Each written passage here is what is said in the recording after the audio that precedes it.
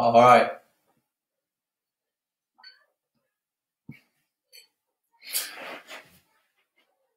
So, good evening, everybody. Tonight I'm going to work on a position called the 90-90 position. So we've done some of this that results in before, but I'm going to show you how to get into it properly and a few moves you can do from there. It's really good for the hips, and then consequently you'll also probably help out your lower back and potentially any niggles further down your legs as well. Especially while we're all sat down a lot, not moving around as much as we normally are. Our hips are getting probably a little bit sticky, and we want to get them moving again. So we're just start off with some basic hip movements just to get them working first before we go into anything more complicated. So we're just going to work in this position to begin with. I'm just going to lift the knee forward.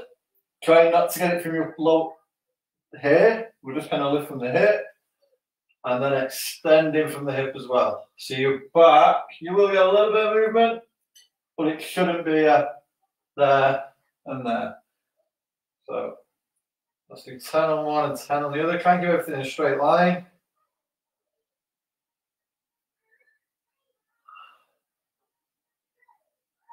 So like the legs on a bird dog, but you also want to try and bring your knee towards your chest as well. 10. And then another 10. Pull your toe towards your shin. Nice slow tempo. Try not to get too much movement from your back. But do try and get full hip extension at the back. And quite a lot of hip flexion out the front if you can. Okay. So now I've worked the hip front and back ways, we go side to side. So we're going to go fire hydrant position. So same position here.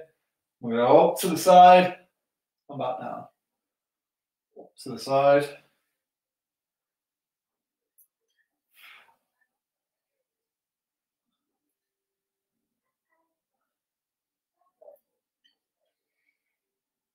And we'll do 10. And again, you don't want to be getting loads of movement from your back for this. So you want it in a neutral position. And you also don't want to be rocking the other hip out. So you don't want to be going like that. Keep the front arms locked. And keep your hips still.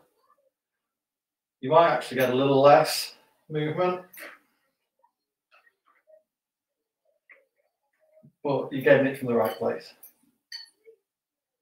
Nice. Okay. So now we're going to try and get a little bit more rotation from your hip. So you're going to go around and do hip circle. We're going to do 5 front ways. So kick out the back and coming forward, do 5 on the other side. So again, you want your hips to be still, your back to be locked in this quadruped position. And draw a circle with your knee. 5. And then we're going the opposite way. So we went this way to begin with. Now we're going to go up to the front, out to the side, around.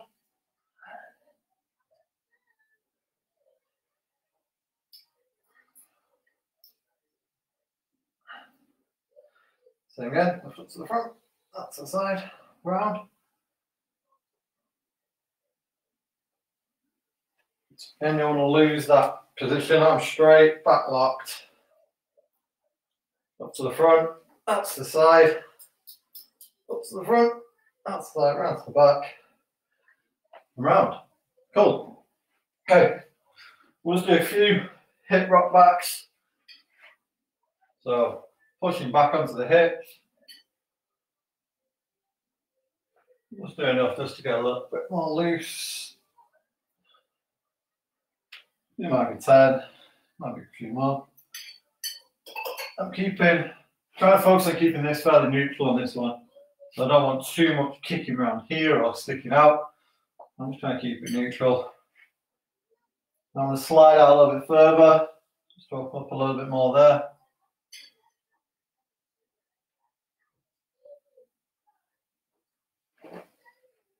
Cool. Okay. And in the same position, I'll try to get into this one. You want to get a little bit more, so we want to sort of open up a little bit more the hip on the outside here. So you're going to start in this same position that we've been in. You take your right foot and place it towards the middle, so the right leg, and then you're going to cross your left knee behind the right ankle. So you're blocking off the ankle, and then as soon as you do that, you should feel a stretch through from here right through to here, but particularly right around the hip joint. And then you gently just want to transfer your weight that way, and then back to the middle. So that way, and back to the middle. And again, I'm still focusing on keeping my spine in a neutral position. If you want to crank it up a little bit more, you're not feeling much, you can take your hands the opposite way. Just hang out there. So I'll show you again on the opposite side. So go to position, let's bring our left leg towards the center line a little bit, and then bring your right knee and just pop it just around above the ankle, and it should block off that leg from moving, that lower leg. And then the movement is going to come from your hip. So imagine you kind of push your hip out to the side. It's not a big movement, it's just pushing out to the side. Because your lower leg can't move, your hip's got to do a lot of that work.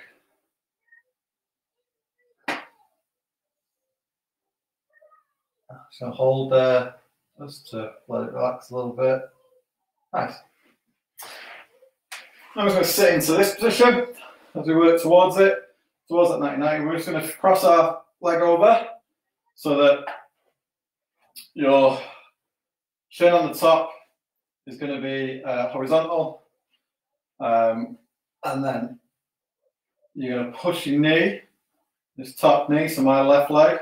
My knee here is going to go that way, and then nothing else is going to change.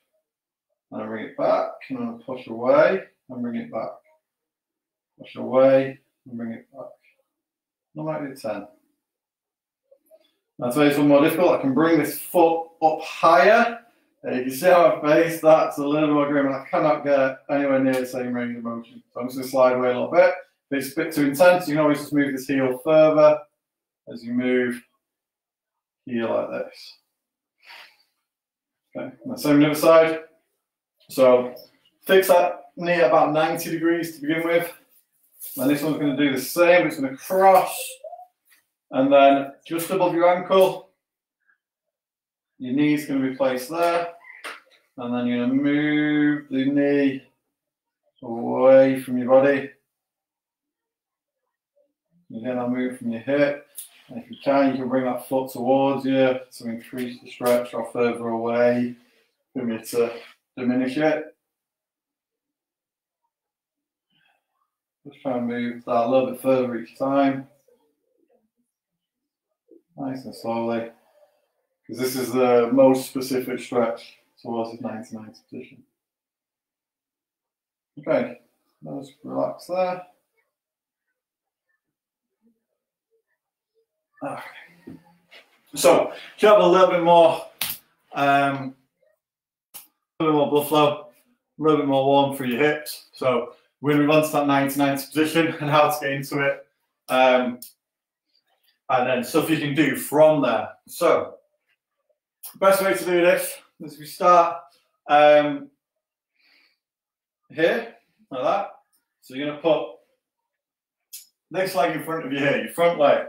So you want to have the shin here and a 90-degree angle for this thigh. So this thigh and shin here are going to be at roughly 90 degrees. And then also your foot wants to be at 90 as well. So you don't want it stuck here, you want to actually pull it up. So you've got 90 and a 90 there. And then this one should be straight across the front. This one should be pointing straight ahead, and so should your foot. So here and here should be perpendicular. And the back leg, I'm just going to turn to the side so you can see a little bit more. And the back leg, again, it's exactly the same position in reverse. So you've got a 90-degree angle there, 90-degree angle there, and then you've got this shin, this thigh, and this foot are now perpendicular. They're all facing that same way, exactly the same direction. And this thigh, this foot, and this shin are all perpendicular as well in the opposite direction, going that way. Okay. Once you're in that position, probably adjust that a little bit to there. Once you're in that position, see I'm resting on this back hand here. If you take that hand away, you'll feel automatically this hip here start to pinch, probably in that right in here. So just work your hand up to switch so you can see. So just look at my angles. You can see everything is 90 degrees. All my joints are at 90, my lower leg, and everything's perpendicular to each other. So this hand, you're going to work it up. So at the moment I'm resting here. I can feel a little bit in my hip, but nothing too major. But if I work myself up till I'm a bit more upright and a bit more upright, I'll really start to feel some movement here. It's probably worth just getting used to that position for a little bit. And if you can take that hand off. And you might actively need to sit up a little bit. I'm going to squat and I'm going to do the same. So I'm going to get into that 90-90. Everything's perpendicular. I'm just going to work myself up and up till I'm upright. And then I'm going to take my hands off. And I'm just going to try and sit up nice and tall. I can really feel that hip capsule really working hard. Just try and be relaxed in there. Okay. So from there, we've got a couple of options we can do. So we can do some upper body movements to begin with. So rather than focusing on the legs, once you're into that position, get that nice high chest up angle. And then from there, once you've all positioned right, you're going to lean forward from your hip. So don't collapse like this. Actually keep your chest up. And imagine it's a hip hinge, so your lower back's going to stay. And you're aiming just to go over this leg towards the shin rather than the knee. So I'm trying to get my chest over my shin.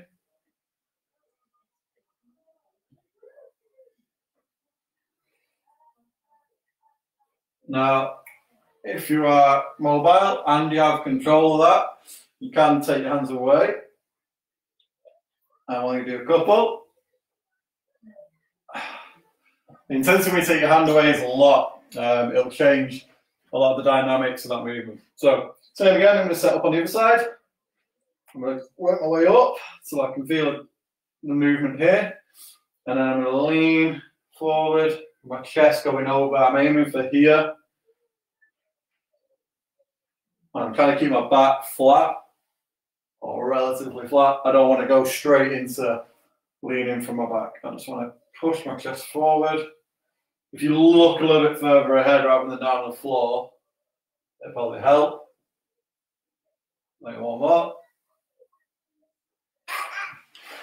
And just shake that off because you probably built up a little bit of tension there. So, once you've done something like that in your upper body, you can also do a bit of a rotation. So, you can get into the same position, spend as much time as you can in it. We're trying to extend the amount of time we're spending in this position because it's a little bit more comfortable. You can take your hands off. Now, it's easier if you do this. So, if you look this way, it's a little bit nicer. Now, as you come forward, it's tough. So you can rotate your upper back. And the more you can get this direction, the tougher this is. Now you can do it with your hands down, so you can just twist and twist here. So you get some upper back rotation. And actually, you might get a little bit more out of it because you can get a little bit more of a rotation this way. So same on the other side, set up, 90-90. So I'm going to keep my hands down, I'm going to rotate away. And here, rotate away, and it'll just change the emphasis slightly. If you can, take your hands off, but try. So I'm struggling. That left hip's not as good as my right. So you'll really feel a big difference, more than likely. You see on my right, I could actually get to the front. On here, I can't actually get round to my front. So you'll feel really big difference. And then we can do the opposite of leaning forward. So before we went here, and you should have felt through this back hip. So I'll show you on this way. If I lean forward here, I can feel the stretch through that back glute and round into my hip. Now, if I lean away from it, so I go this way, but I'm still trying to keep my back flat, you'll feel this hip flexor here working. I can lean away and come back. Lean away, back. And I'm basically going exactly the opposite direction. So before I was trying to go a little bit more towards the middle of my shin. This way I'm actually just going on a action back. This isn't really one way. You could take your hands away, I guess, but you'd have to have pretty tremendous core strength to do that. So here, show you from the front so you can see where I'm going. So I'm in that angle, my angles are right, and I'm going to lean, take my hands away, and just lean away from it.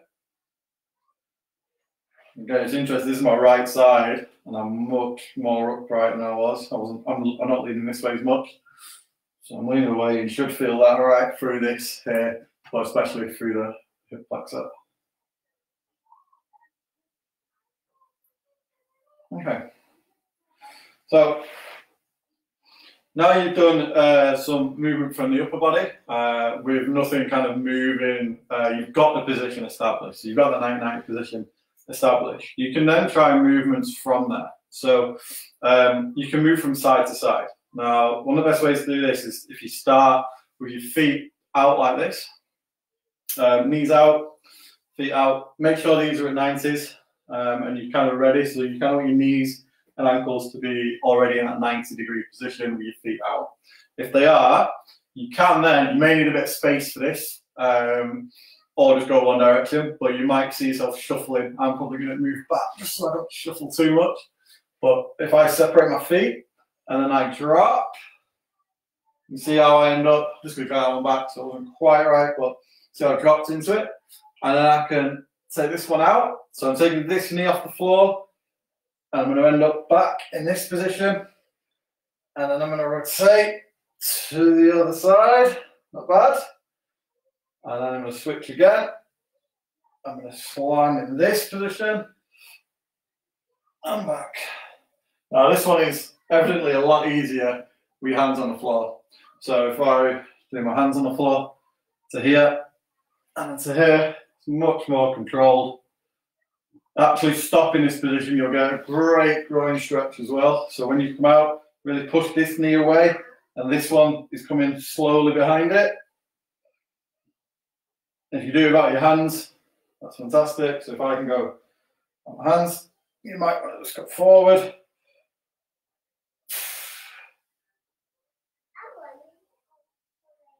And then you can actually combine a few of them. So you can do the switch. So you can switch to one side. You could then lean forward, keeping your back flat, lean away, back into there with the hands down or hands up. Take your hands, take yourself to there, over to the other side. Lean forward, feel through the back hip. Lean back, feel through here. Get yourself back up, go back to the other side. Forward, not arching too much from the back. Lean away, get some mobility here. Switch again. Nice big switch. A good one. Just forward, just away. And we can go back. So yeah. So we've done a couple of upper body. movements and a couple of switches. So you learn how to basically switch from side to side. Now, I'll show you a couple of tough ones. All the way, a progression to a tougher variation. So actually moving this back leg is the hardest thing you'll do, because this hip kind of come off the floor now. There's not a lot of movement there at all. And if you can get some here, that'd be fantastic. So we're just going to do 5 reps of these on either side. So if you watch closely, we're going to set up in that same position and we'll work towards getting this leg around to the front and back. Okay, so it's going to go from there, it's going to go out straight, and it's going to come back into this position. But there are little steps to get there. So the first one is if you roll this foot off the floor. So you see this back foot just coming up. It's literally coming to be about that far if you can. And again, hands off is way harder than hand down. So you've got your hand down, that's fine. A little lift off. So we're going to do that 5 on one side, 5 on the other. So we'll do that, 5.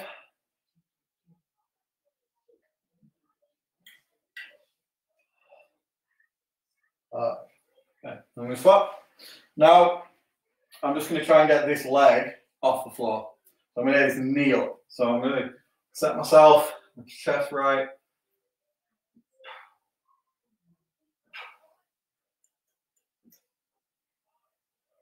And you won't get an awful lot, but just really work on that, trying to get that up. Do the other side, get that 90-90 right. The more you sit up, like I said, the more you're towards the centre line, the harder it is. You can see on my left hip, no way near, look, and I'm leaning right away.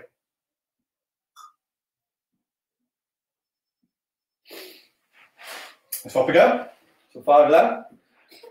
We're getting towards that scoop round, so you go 5 lift up. Kick out.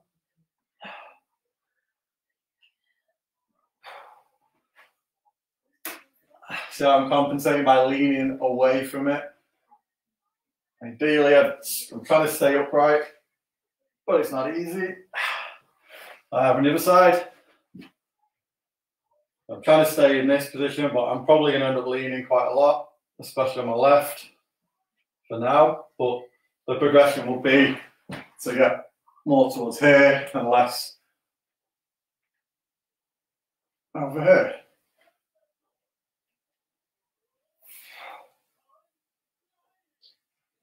Cool. And then we can progress right through to getting it right the way around to the front. So from here, I'm going to try to stay upright as much as I can. You've probably seen me leaning a little bit. But you're going to lift off, around to the front, round to the back without putting it back down. To the front. So I'm going to take it off, take it around. Now no hands. You see we can't balance it, so we do. If I've got a chance, it's on my right. This is one of them where the slower you go, the better it is. So left side, here we go, here's the test. So I'm going to lift off, round to the front. No hands just about, but big lean. So my left is a much more of an issue.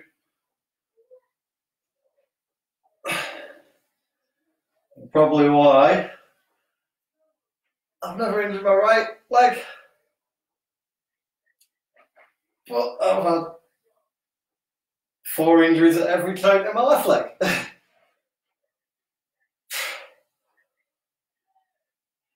There we go.